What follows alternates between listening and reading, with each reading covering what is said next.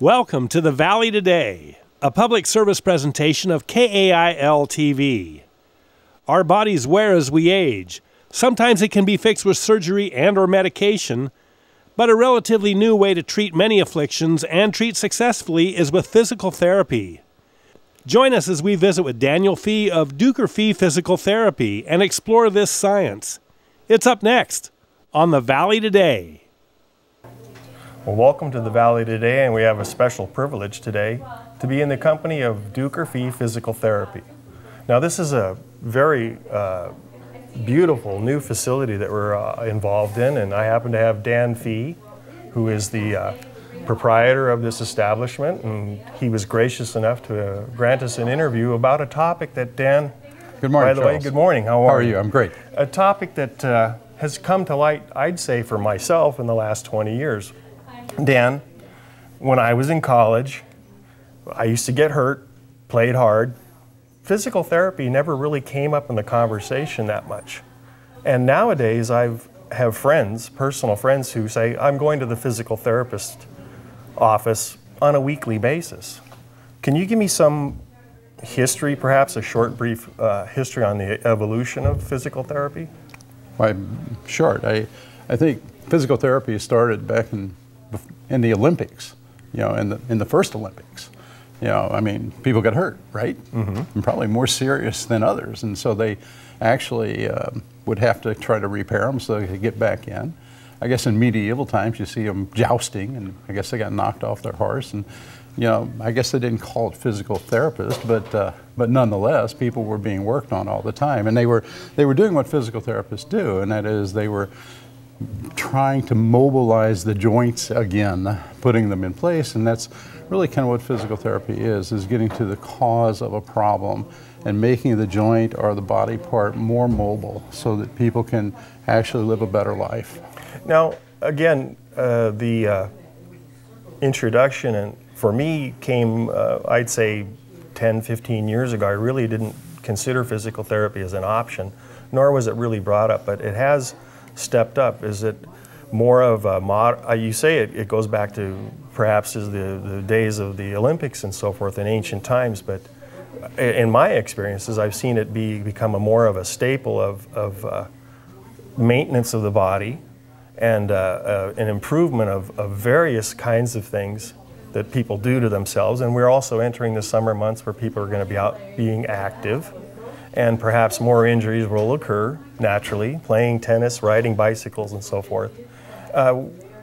When you got started with this, can you give me a time frame of where you can get that sense of where it really started to be recognized as a viable option for people? Well, bear in mind, I'm not a physical therapist. My wife and daughter are. Oh, very good. And so you know, that's where the name Dueker Fee comes from, Aaron Dueker and Barbara Fee. Mm-hmm. And we got real creative with that. But, you know, I guess I have to look at you, Charles, and I have to say that, you know, when you were younger, the problem was you were younger.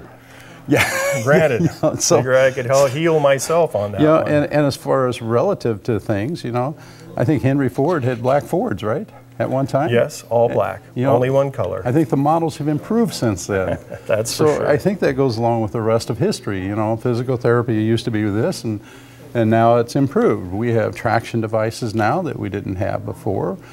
People get repaired, if you will. You know, I don't know. Have you had any knee problems, Charles, or hip problems? Or Fortunately, anything? no. But hips, back, arms, shoulders. Yeah. Yes, I've gone through the gambit. Let's go back to Henry Ford's time. Did anybody replace their hips? No, I don't believe replace so. Their knees or their elbows or their shoulders? I mean, you know, so we've come a long way. Yes, and things keep improving. You know, we're able to scan people's bodies. Now, physical therapy doesn't do that, but we can take those results and work with them. So what you're working on is the movement and patterns of the body itself, the joints and the tendons, the ligaments, and so forth. And again, as I mentioned to our audience here, summer's coming, so I'm sure we're going to step up a little bit in the avenue of injuries. I have a couple of questions here, and I came prepared to ask you, first of all, why physical therapy? And furthermore, has any of our audience ever had physical therapy? So can you elaborate further on the need for this and the growing industry that it is? Well, I think we're very fortunate here. We have, most of the time we have 6 therapists on staff. 4 of them, by the way, graduated from Fresno State University here in town. Good, local. We love local. So, and we're real happy about that. We also have a mix of therapists. We actually have 2 DPTs, therapists that have doctorates. And so we have a very educated staff. Now, Dan, was that a recent designation as a doctorate? I know that physical therapy, because we've discussed the evolution of such, that it now is, as you have mentioned, become a doctorate. And thank goodness for Fresno State being here, because I understand the program is relatively hard to get into. They only have so many spaces. My wife started the program when she was 38 years old. And there were hundreds that applied, and I think there was like 30 that were accepted. She ended up going to St. Charles, Missouri, because that's where she could get in. She applied several places, but yes, you're right, the class size is limited. Back to your other question, yes, the doctorate is sort of a new program. I mean, my wife and daughter are both just plain old PTs, but they got 20 years experience. 20 years, okay. And by the way, you have to keep up with your continuing education just to keep your license. Yeah. And so it's not a matter of you get a license and then you just keep practicing. You have to stay current. So. Well, recently we've all heard in the news about the crackdown on medications that doctors are prescribing to provide relief for your ailments and so forth. So I have to ask you the question, why try physical therapy first? It's non-invasive. You're not putting anything harmful into your body. I at one time had a heart issue and I was taking warfarin, which is, basically a poison to some degree in larger quantities to keep my blood thin.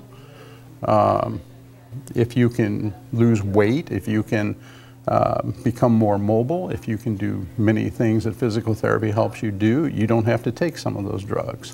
Well, I can attest to you and to our audience too, because I have used Dueker physical therapy to relieve some of my ailments, and it has allowed me to relieve the pain, drop some of the medications I've been taking, and with the building of the muscles and so forth, it does strengthen the body in terms of your ability to ward off any future injuries, I would imagine, or at least allow yourself to know where your weaknesses are so you don't overtest yourself in the future. That's good. We're also lucky. I told you, we have several therapists, but the other side of that is, what kind of patients do we get? And in fairness, we get all kinds. We have therapists here that enjoy working on older folks, kind of like myself maybe, but we have therapists that enjoy working with children. We have therapists that specialize in hand treatments and shoulders. We have therapists that just enjoy many things. We work on pregnant women sometimes during their course of carrying to term.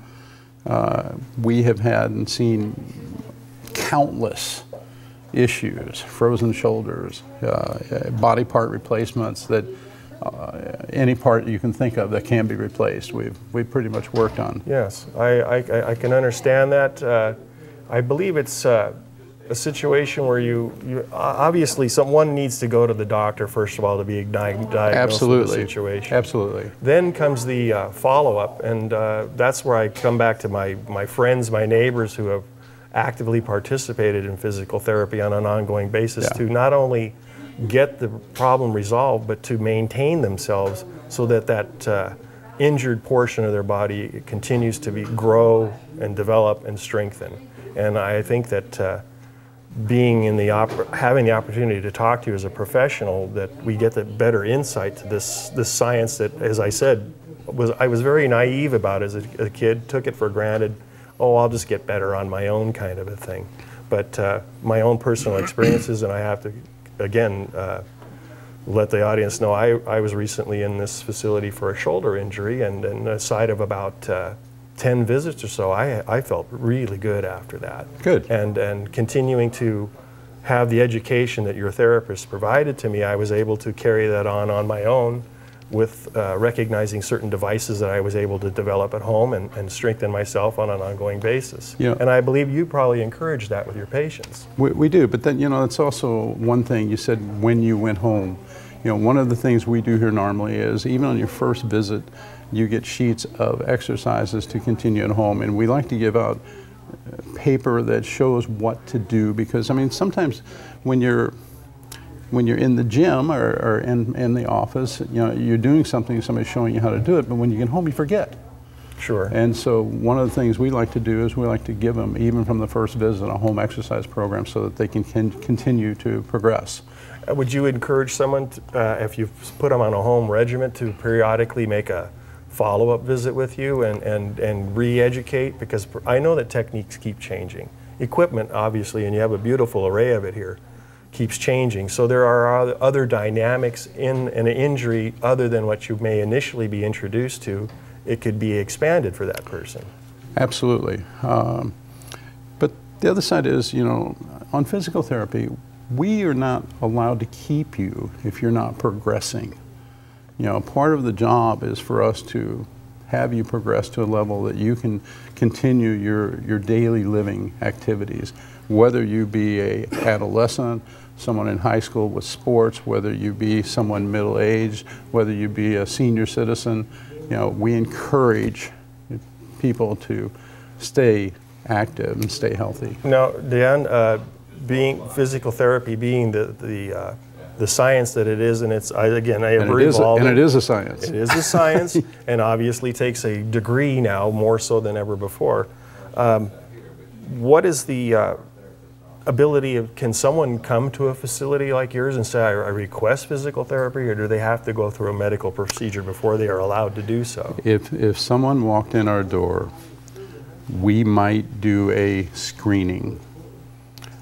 But we're going to ultimately send them to the doctor and ask the doctor. We might say to the doctor, "We saw this, what do you think?" And make sure that that doctor is on board with what we're thinking. And then the doctor can refer them to us. Okay, so it's a two-step process, and the science is ever evolving. Well, Dan, thanks for this first segment. We're going to continue with more on the information of physical therapy. Great. And I have lots of more questions, so stay tuned, everybody. We'll be back again. Thank you.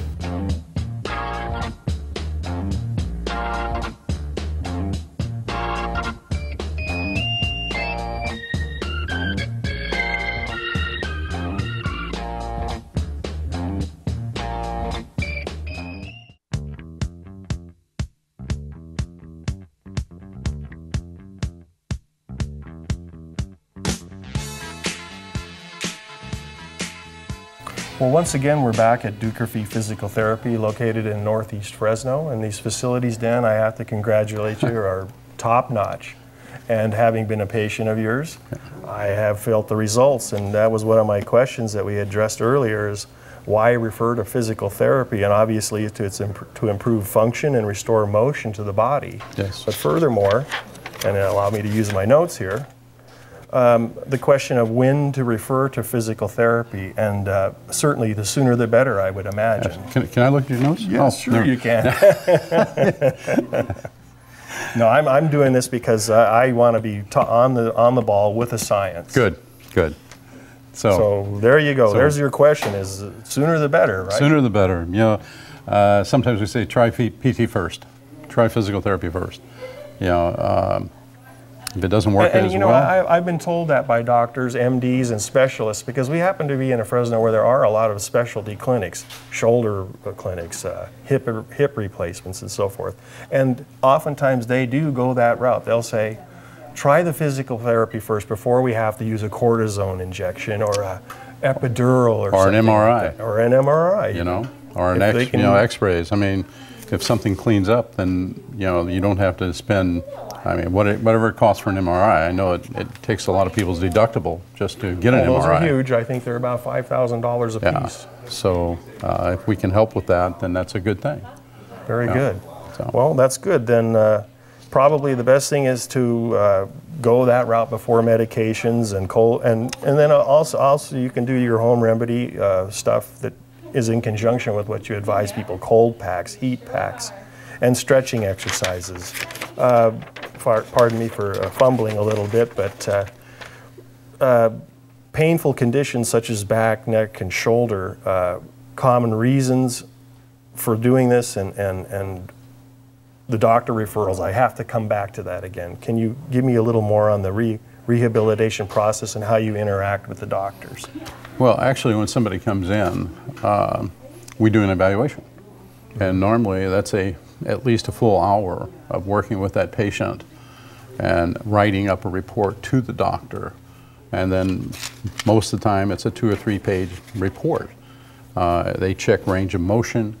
They check actually the medication sometimes that the patient brings in. It's becoming more and more important with Medicare these days because they're requiring more and more just to see the patient. And would you say that anybody could be referred? I mean, we're talking about all age groups, all walks of life are benefiting from this science. I would say yes, and you know there is pediatric physical therapy as well, but we don't go there actually because we don't feel that we're overly qualified in that area. So we stop at about 10 years old and above. But again, since we have so many and very diverse physical therapists, we feel like that we're capable of, from like 10 years old on up to 90, we're fine, and we have the staff to handle that. Very good. And from what I had experienced, I had seen the progression of others who had been in your facility, and we'd chat on the side, you know, because patients do that. And how do you feel? And most of the time, in fact, all of the time, it was, I'm feeling looser. I'm more fluid in my motions, and that's something else I wanted to bring up is. What conditions are best helped with physical therapy? Before you go there, I just read a letter from a patient yesterday. It was a survey. At the bottom of the survey, she wrote, "I feel young again." Ah. Yeah. So we could be in a building of a sort of a fountain of youth here, to some degree. At least it made me feel young. If we could bottle it, we'd be in better shape. Yes, indeed. So. Well, that's the thing, but that, you know, funny, that's the thing that we're trying to get away from in physical therapy is the bottle, right? Yeah, the other, you look at Herman here, who is our dummy. Herman, there's a lot of moving parts on Herman. He gets used a lot. And if you actually looked around the clinic, which we're not doing with the camera, but we have charts all over. And one of the things our therapists do is they take the time to explain to the patient why they have that issue. They look at the body part on a chart, an anatomy chart, if you will, and kind of explain, okay, this is happening because of this. We had a guy come in that his hand was acting up on him, and my wife, who is a physical therapist, said to him, "How do you sleep at night?" Yes. Okay, because the way he sleeps at night can affect his wrist. You know, it's like I personally at one time had some sciatic issues, and I will tell you that, you know, it was a protruding disc in my back that made pain run up and down my entire leg on my right side at that time. And I survived for 3 days with a vibrator just back and forth on that leg, no sleep. Actually, when my wife left, I was in tears because I was hurting so bad. And finally, they took me to the hospital, and it took some drugs to get me to where some of that pain relieved. Well, you just answered a question. I was saying what would lead to symptoms, and obviously your body's talking to you. It's saying I'm hurting, and with all the movable parts that we discussed thus far, it is something that's not going to go away unless you get some professional help that can lead you in the direction to have a regimen of preventative maintenance, we could call it, kind of like an automobile. And it's diagnosing where the problem's coming from. In my case, like I mentioned, it was my back that was causing pain up and down my leg. Yes. And it's like, okay, what's wrong with my leg? Well, maybe nothing, you know, but it's touching the nerve that runs all the way down. So we've covered physical therapy assessments, which you do. We've discussed the reasons why you need to try physical therapy first rather than drugs and medications. You know, that's also a good point, because that assessment at the bottom basically has a offered plan of care that the doctor has to sign off on. And so we're actually asking the doctor, okay, here's what we think, here's our plan of care, here's the treatment that we're going to try to do. And then the doctor agrees or disagrees, and then sends that back with an approval before we really progress. And I believe that the science, again, referring to the science, has gotten to the point where not necessarily self-diagnosing yourself is going to be the right answer. I mean, people have home remedies. I remember grandmas talking about mustard plasters. They also have the and things internet. of that, and the internet. So people are starting to feel like they can be their own doctor. But looking around your facility, do you have charts on various joints, ligaments, tendons, and areas that people can really see the diagram more Yes. thoroughly and in a larger, expanded version than on the internet? And I personally would steer people away from necessarily relying on that home remedy system and the internet, because when you put this science in motion, such as you did for me, the results were infinitely better than self-diagnosis. So what would a typical patient spend per week in terms of, not dollars or anything, I'm talking about visits? Right. You know, and I myself was a two-time a week person. 3 times a week is not an uncommon thing. But most of the times we end up with 2 times a week, and it gives the people who do some exercise time to recuperate those muscles and whatever joint it is to get back to, so that they can be a full functioning person. Now, interestingly enough, I got some information here because I was researching your organization and your science. Falling older people is one of the big ones that I've heard about recently in the paper, is people falling and breaking a hip or something. Oh, this gets back to YPT first. Because, Good, I'm glad you brought that up. You know, patients 65 and older, 1 out of 3 is scheduled to fall this year. 1 out of 3. Now, and I understand that broken hips and things like that can lead to fractured hip is the most further common. Decline of the mental psyche as well. Fractured hips are the most common, but that cost on average for a fall is $9,000 to $13,000 per fall. Now, if you get to a 72-year-old, it's $19,000, and that's facts in a CDC report. It's not me making up the numbers. Okay. Physical therapy might run $1,200 if you just for a range of program that gets you started and getting you some exercise and things like that. But far less than a fall. Not counting what you said, the mental stress. Yes, the mental stress. The morale issue of the person feeling like they're no good anymore. You know, can't do anything. Correct. So. All right, well, Dan, well, then we've established that it's good to see your doctor first, or your specialist. Take a suggestion from them and go to a physical therapist, particularly your facility here, because it's conveniently located. I understand you recently made a move from Fresno Street to First Street here. And I'd like you to tell people a little bit about the referrals and how that process works, and then give us your address and some information that people can contact you on.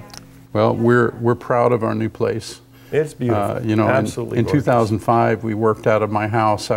I did the scheduling billing at home, and we only saw patients in our little 500 square foot office on schedule. And then we moved to Fresno Street, and we had 2,200 square feet. And basically, it wasn't designed as well as we would have liked. And so we've designed this one a little better, we think, and it's a little bigger. And so, you know, but referrals are easy. If the doctor just faxes us a referral, we take it from there. We take basically all insurances, including Medi-Cal, which many places don't do. Very good. I understand that you're one of the, could be the only or one of the few that does take that. I don't think we're the only one, but not many. We have people that come from a far distance to get here because we take their insurance, either Medi-Cal or managed Medi-Cal, which is, you know, Calviva and others, you know, EHS, Blue Cross Medi-Cal, Straight Medi-Cal, those kind of things. And we're hearing more and more of economic problems where people call and say, well, I can't come because I can't afford the gas, you know. Well, very good. Dan, can you give us a website or a phone number to contact so that people can get more in touch with this science that helps their bodies? I can do that. All right, please do. www.duekerfee.com. www.duekerfee.com. It's DUEKERFEE.com. Phone number? 559-439-8151. Well, Dan, it's been a pleasure interviewing you. I hope I don't have to get injured, but I know I'm going to do something silly out there sooner or later, and it's been a pleasure to get introduced to you and follow through with this, because believe me, folks, it works. I'm a prime example of it. And